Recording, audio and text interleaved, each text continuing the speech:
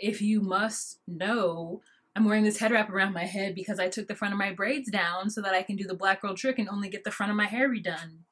Y'all so nosy? Hey guys, it's Wahima, but just call me Wah. Melanated! On my lips today is Vampira by Kat Von D. It's the everlasting liquid lipsticks, and I absolutely love it.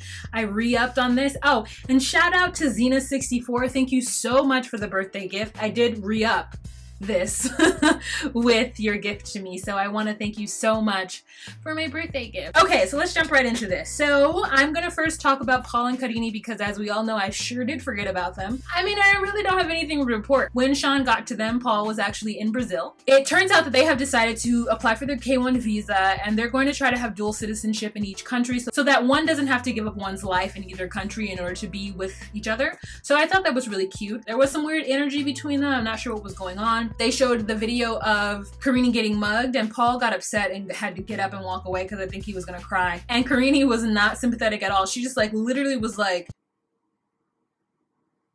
and watched him walk away. She didn't even go, oh, looks like they're gonna be happily ever after. They also took some photos on the internet of him in like an orange jumpsuit, like he's in jail with handcuffs on, and her as the sexy police officer.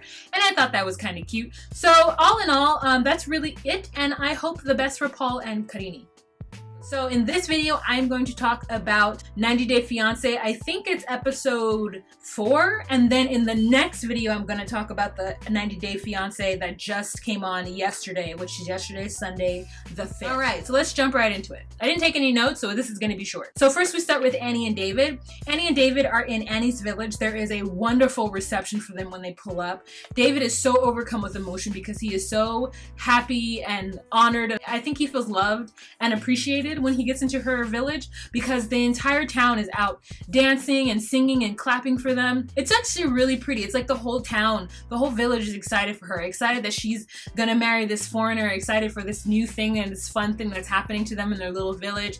And Annie's overcome with emotion too. She's crying, and they get inside the house. He meets mommy and daddy. Mommy immediately is like, you know, the matriarch of the family girl, because daddy just sits there and doesn't say nothing. Annie's mom is talking to David, and basically Annie explains to the mother that David doesn't have a lot of money. He can't pay the full dowry, which as we know is 500,000 baht. He can't pay the full dowry, but he is a hard worker, and when they get back to the States, they will be sending money. Mother accepts that, and she says that it's okay that she will accept just the 50,000 baht, which is all that David has to offer right now, but she also wants a water buffalo. So we learn that the water buffalo is pretty important in their village because it helps with the farming and it's an easy animal to take care of. The water buffalo that they go to look at, David can't afford it. You know, David is just stressed out. I mean, watching him be stressed out about money is stressing me out. Oh, my lights. Sorry. I had some of you guys mention that you felt like Annie's family was taking advantage of David because he is a foreigner, and I think you are correct. And I don't know that I'm mad at it. And I feel like maybe I'm just too biased because Annie has an opportunity to help her family by making David pay. Just by default, because he is a foreigner, he is expected to have money. And it just so happens that he has none. And it's not that David just isn't a rich man. David doesn't have money, and there's no way that they can explain that to the family, because obviously the family would be like, why would we leave her with you when there are plenty other foreigners who could come and take her and give her a better lifestyle? So they go to buy the water buffalo, goes on ahead, and he spends the money that he has saved to get him and Annie back to the United States on these water buffaloes.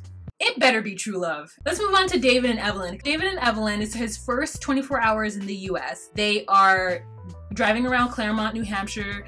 Evelyn is showing him around. He's saying, you know, this seems like a nice, quaint, quiet town, and it's interesting. And he immediately talks about the fact that he eventually would like to move away from New Hampshire. Evelyn is not okay with this. Her face drops. Like, she never in a million years thought that he would want to leave. First of all, they probably never talked about it. Why would he want to go from a hustling, bustling city in Spain and live in New Hampshire? Like, why would he want to do that? Unless he specifically said, I want to live in a small town. It doesn't make any sense that they would stay there. But Evelyn's 18 years old, you guys. She's very naive. She doesn't know. She probably never even came into her realm of consciousness, and they probably never even talked about it. So I really can't even be mad at her. Think about it in this perspective. Olivia and Evelyn are only 2 years apart. They go to her favorite breakfast nook and they're having breakfast, and the conversation of the tuxedos for the wedding comes up. Evelyn is really adamant that she wants every member of David's groom party to be wearing a tuxedo. David is trying to get her to bend on that because he feels like it's an additional expense that's unnecessary for their wedding. And Evelyn doesn't want to give in on it. She feels like his friends had enough time to save up their money and they should be able to rent a tux, and that it's an American tradition and that's how it should be. Then David brings up the fact that weddings in Spain are less formal. The thing is though, he does understand that tuxedos are a normal thing at weddings. And they should have talked about the fact that he would like the wedding to be a little casual. You can have your Western white wedding any way you want to have it. So for them to make it like it's a difference of culture is a little weird to me, because I'm sure there are people in Spain who get married with formal dresses and tuxedos. There are some people who don't, the same way there are people who do that here. It just depends on the bride and groom and what the expectations are. And I think that David wasn't prepared for Evelyn's expectation and or Evelyn's unwillingness to budge on certain things. And I think that comes with her youth. She is so caught up in the fairy tale of what her wedding is going to be that she is unable to budge and think about the money side of it for people who are traveling from different parts of Europe to come to New Hampshire. David is trying to, in a very machismo manner, get her to understand what's going on, and she's defending herself a little bit more than I think somebody her age might, which I'm happy about. But at the same time, I think she's being a little selfish, which some would argue she's allowed to be. I personally would argue, yes, you are allowed to be when you aren't throwing a wedding and you have to think about your groom's side of the family. So next we're gonna move on to Molly and Luis. So this is when Molly picks up Luis from the airport. Luis gets to the United States. Molly is so excited. Olivia and Kinsley go with Molly to the airport to pick Luis up. Jess, the uncle, stays at home. On the car ride, Kinsley is just so excited. She is just talking up a storm to Luis. In fact, I don't even know if Luis is really following all the things she's saying, but they're just kind of having conversation. Luis is a little surprised that they live an hour away from the airport. Olivia's driving and Molly tries to correct Olivia's driving, and Olivia gets a little bit like defensive. Olivia's just upset, and you guys know that I understand exactly where Olivia's coming from. Also, she's 17 years old. The only thing she's gonna have is an attitude. That's the only thing she can do. She doesn't have any other tools in her arsenal. Like, that's all she can do is give an attitude. And she isn't being like crazy rude to Luis. She's just being cold and like, you know, it is what it is. And they get to the house. Jess is so warm and welcoming to Luis. Olivia directly goes downstairs. She's not having any of it. She goes downstairs to the basement to her bedroom and she's out. So the next morning they get up. Molly makes them breakfast and she's nervous, and it seems like she burns the bacon, she burns the toast. Magic of the magical magic. And I don't know if Molly did her hair, but girl, Kingsley's hair is done in cornrows up in a ponytail. And I'm like, yes, Molly, take that baby girl to get her hair done. Or if she did it herself, yes, Molly, embrace that culture. Because, you know, sometimes you see people, you see little black girls with mothers that aren't black, and their hair just, sometimes it just does, baby girl's hair was done the next day, and I was into barrettes and all girls. And Luis is feeling some kind of way because Olivia is being rude and doesn't want to come up and have breakfast with them. And I think he's feeling a little bit like a fish out of water, but I hope things get better for them in the long run. So the next couple that we're going to talk about is Azan and Nicole.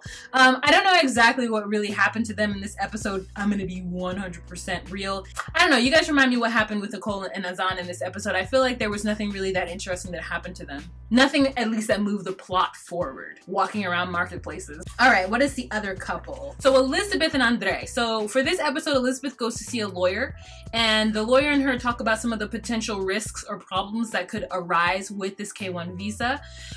Elizabeth is very worried that he's not even going to get the interview. So she goes to the lawyer. The lawyer sort of advises her and says, you know, if Andre has any arrests on his record, if he lied even a little bit on his application, it'll be considered visa fraud, and then he'll never get his visa. So she's very worried. She's done all her research and she's trying to figure out ways to ensure that Andre gets his K-1 visa because she super misses him and she really wants him in the United States. Okay, so that's it for that episode of 90 Day Fiancé, you guys. It was an okay episode. It didn't really move the plot forward. It was only an hour long. Now, next episode is 2 hours long, and I'm gonna give you that one next. So go on ahead and take a break, get yourself a drink, get some popcorn, and we're gonna come back with the next episode of 90 Day Fiancé Season 5. All right, you guys, if you like what I do here on this channel and you would like to consider becoming a Patreon patron, please click the link down below. Otherwise, remember to be you, be true, and find your place. Bye.